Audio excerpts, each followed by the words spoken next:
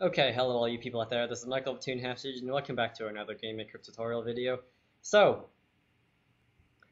currently we have this little game that if you were to run around this little blue circle, you hit the walls and you don't go through them, so they act like walls are supposed to. It doesn't really do anything, although if you click on it, you get this little message, and I think it's a good game, but some other people might not think it's all that exciting, so we're going to be doing more to that. Now, first, before I continue, because I don't want to get hung up on these things later, I'm going to be going into more of the computer science side of things. So I'm going to be opening up a new project here and creating just a room, no objects. I'm gonna be running some code. I'm going to be going into the creation code tab here. This is the code that runs when you start a room.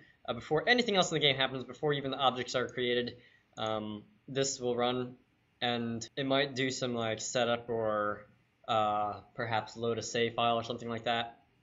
But I'm going to be introducing a couple of things here. So the first one is going to be the for loop, and this is a block of code that happens for a certain number of times. Often you have, let's see, you're gonna have something that looks like this, and it has three parts. It has the initial condition. In this case, we're going to be setting up a variable called I, and we're going to set it to 0. This is the evaluation condition. If this expression evaluates true, the loop is going to run. Otherwise, it's going to terminate, and the code is going to continue on this way. And there is the final thing. This can be anything, but 99.9% of the time it's going to be this initial variable updating. In this case, this is a typical for loop. It's I equals 0. I is less than 5, I plus equals 1, so it's going to execute something 5 times, so maybe show message, and let's just pop up the value of I, what it happens to be, and show what happens. This is going to run, it's going to go 0, 1, 2, 3, 4, and then stop. This string here is converting a real numbered variable to a string, which is the type of parameter that show message accepts. For whatever reason, GameMaker doesn't implicitly cast between real numbers and strings, and you have to do it manually, or else you will get an error. And I suppose I should probably also make a video about error messages in GameMaker also, both in 8.1 and in Studio. They're slightly different, because they are something that if you do any sort of programming that you're going to see a lot of. Now, without further ado, let's run this. This is going to be, like I said, 0, 1, 2, 3, 4, and 5 is going to quit, and we won't see a 5. All right, so you can make this as complicated as you want. You don't have to name the variable I. You can take an existing variable. Say you have, I don't know, you have another variable that you're doing something with here, and then you want to increment a certain number of times and make something happen every time. Or maybe you want to have something that's not a specific greater than or less than operation. So maybe I is not equal to 5, and 5, and that'll run the same as it would have before, 1, 2, 3, and 4, and it's going to quit.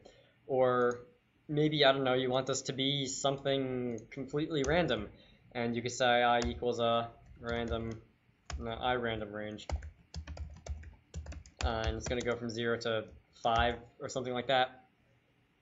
I spelled range wrong. Let's see, R-A-N-G-E.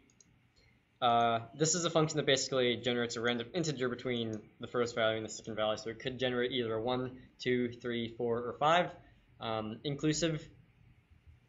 And let's see what'll happen. We're going to get a random result here. That's going to go 0, 0, 4, 4, 0, 1, 1, and then apparently it rolled a 5 because it quit. And yeah, I don't want to get too hung up on that, but that's for loop.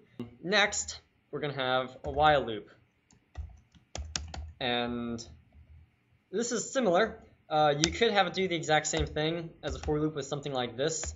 And you could say before you start, I is 0, I is less than 5. Let's see, wait, we want to get that semicolon out of there. It doesn't really matter syntactically, but it's ugly, so we're going to get rid of it. And I plus equals 1.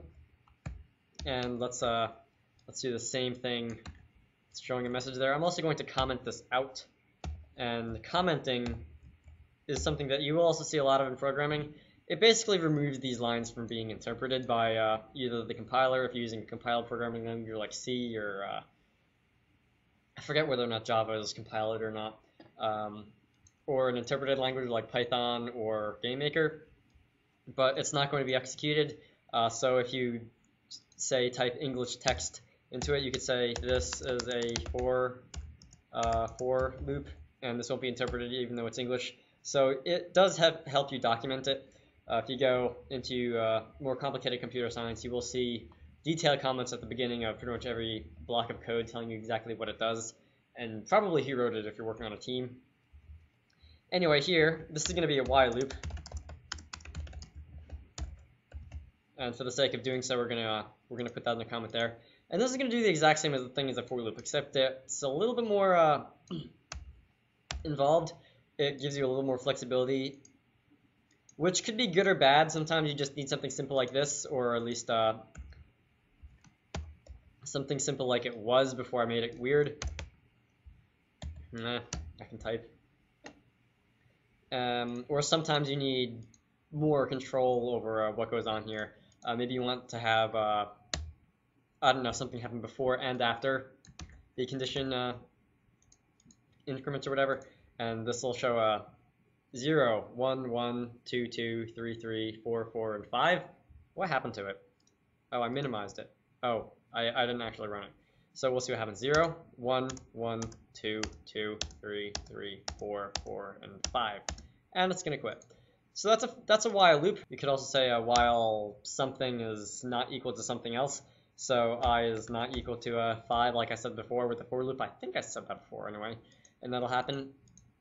But right now I'm just going to say I is less than 5 to keep it simple. Also, another style of comments that you will see sometimes is something that looks like this with a slash star, and then it's terminated by a star slash, and then after that, that's code. If you want to comment out like blocks without having to type slashes all over the place. Next, similar to a while loop, we're going to do a do until loop. And you may see this under different names in different programming languages. Some languages say do until, like GameMaker does. Some say do while, like C.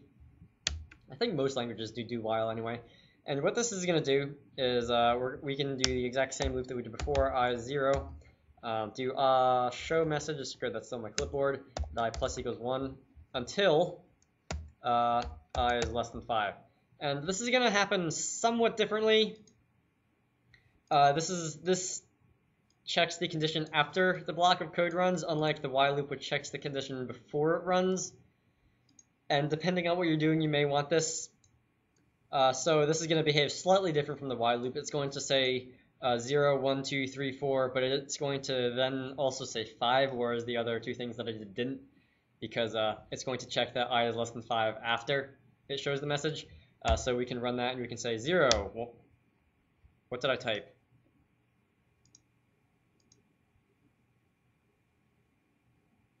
Oh, I said I is less than 5. I'm going to want to say I is equal to 5 or something, because 0, quite obviously, and I hope that people watching this saw this before I did, 0 is indeed less than 5. So let's run that this time. We have 0, 1, 2, 3, 4, and we're going to want I is greater than 5 in this case, and that's going to count 0, 1, 2, 3, 4, and 5. So let's run that this time. We have 0, 1, 2, 3, 4, and 5. And it quits. Perfect. So that's another control flow statement. Let's also comment this out so that we don't have to deal with it. The next type of control flow that we're going to see is quite simply called loop. Repeat. All right, yeah, that's it, repeat. This is one that I don't usually use. This is one that is not in many other programming languages, but it basically repeats something a given number of times, and it's basically a nerfed version of the for loop. Let's see, I want to keep this on one screen as much as possible. If I had a bigger monitor, that would make things easier, but whatever. And you can't do anything like you could show the value of I within it. So instead, message, I'm just going to say banana. And we're going to show that, and it's going to do that 5 times. If you really aren't concerned with with what's happening and you just want something to happen multiple times, you could use a loop statement, and that's going to happen 5 times. Most of the time you probably won't use this, but I do want to have it out there anyway. So of course, oh, and I should probably document this also, like I've been doing. Let's see, // this is a do while loop, and this is a repeat loop. And we're going to do this once again. GameMaker isn't picky about if you have one of these signing off comment marks here, but other languages are. So if you're planning on doing anything more serious with computer programming, you're going to want to keep that in mind.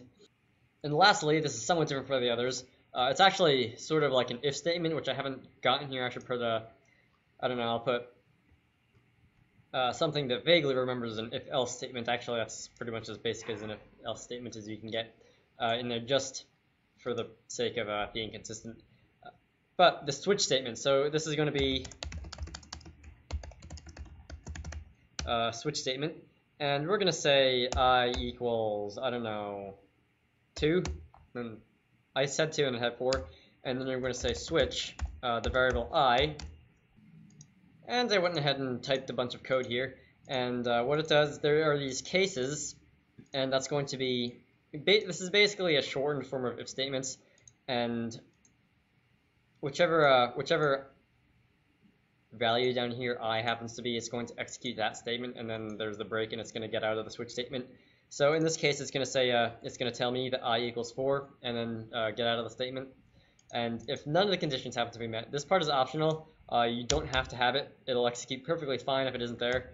But I meant to hit Control-Z, not V. Then this will happen, and it'll tell me that nobody knows what I equals. And let's run this, see what happens real quick. I equals 4. Okay, good, I'm not crazy. And that's a switch statement. Most of the time, this is used for, say, if you wanted to get user input from something. So if I were to say get integer, and this is a function that's going to give me a pop-up that tells me, that asks for me to give it a number, and then the message that it's going to say is going to say, number, please, and the default value that it shows is going to be 0. You can make that whatever you want, and it's going to say number, please, let's hit 2, and it tells me that I equals 2. Or if I were to restart the game, maybe if I were to enter something that wasn't there, maybe, I don't know, 9, I'm pretty sure 9 wasn't in there, it's going to tell me that it doesn't know what I equals. Well, it does, but it's not telling me that, and the default case executed. So those are your basic control flow statements. This isn't related to the thing earlier that I was working on with the circle that goes around all over the place, and it knows what to do with solid walls. But I'm going to be putting it up for download in the description of this video anyway. So if you wanted to mess around with that, if you want to mess around with different conditions, no, I didn't mean to hit that. Different conditions in the statements, you can see what works, you can see what doesn't work. In the next video, I'll be getting back to making a game that does stuff, and hopefully exciting stuff.